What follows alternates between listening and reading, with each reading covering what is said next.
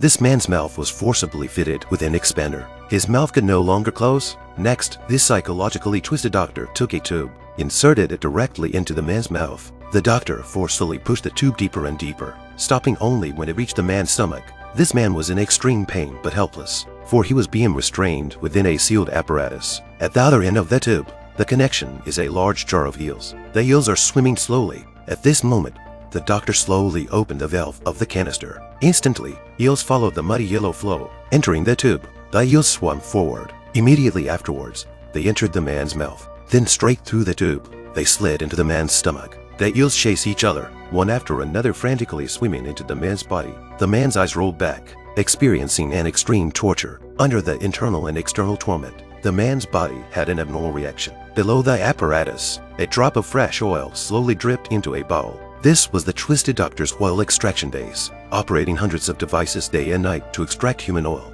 It's said that this human oil could grant immortality. Some wealthy and influential people became the twisted doctor's VIP clients. This led to countless commoners becoming sacrifices in the wealthy's pursuit of immortality. The world has never changed.